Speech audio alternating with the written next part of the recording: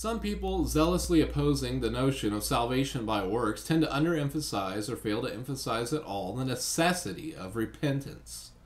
If they do talk about repentance, they redefine it as something other than its true biblical meaning, or they prefer to speak of it as something that God causes altogether, but not as something requiring our cooperation with God, nor as it is meant to be defined as to turn from sin. They believe that when we speak of repentance as something we do in cooperation with the divine will, we are attributing salvation to our own efforts, which is tantamount to teaching salvation by works. Paul never said that salvation does not involve our cooperation with God. When he condemned the notion of justification by works of the law, he was specifically addressing the Judaizers who wanted to require non-Jewish converts to perform certain ritualistic acts that God never required of them. His point was that there is nothing a person can do to cause God to owe him salvation. That's not to say, however, that human cooperation, which involves the human ability of making free choices, is not involved in the process of salvation. Scripture is clear in pointing out that your decision of whether to repent while the window of opportunity is open to you has everlasting repercussions. Therefore, we should not hesitate to say that your decision to repent is an absolute requirement for salvation. Repentance from dead works is the first of the foundational doctrines listed in Hebrews chapter 6, verses 1 and 2. Dead works are acts that lead to death. To repent of such acts is to stop committing them.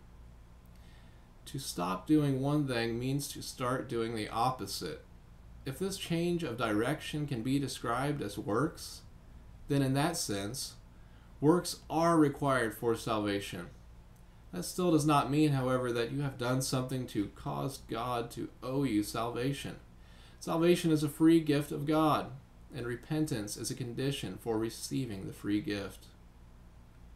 An analogy might be helpful here.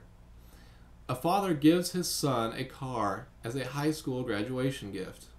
Had the son not graduated, he would not have received his father's gift. The father did not owe his son a car. He gave him the car. The car was a gift even though the son was required to graduate before he could receive it. Similarly, God wants each of us to receive the free gift of salvation, but it requires us to cooperate with him before he will give it to us. Cooperation with God begins with repentance. Jesus, commenting on certain fateful events of the past, warned his listeners, "Except you repent, ye shall all likewise perish." Luke chapter 12, verses 2 and 5. Repent or perish. Ultimately, that's the choice each of us will have to face. Peter's statement that God does not desire that any should perish, but that all should come to repentance in 2 Peter chapter 3, verse 9 carries the same message. Those who do not ultimately come to repentance will surely perish. The message of the prophets God sent to Israel presented the same choice. "Therefore I will judge you, O house of Israel, every one according to his ways, saith the Lord God. Repent, and turn yourselves from all your transgressions, so iniquity shall not be your ruin. Cast away from you all your transgressions, whereby ye have transgressed, and make you a new heart and a new spirit. For why will you die, O house of Israel? For I have no pleasure in the death of him that dieth, saith the Lord God. Wherefore turn yourselves and live ye."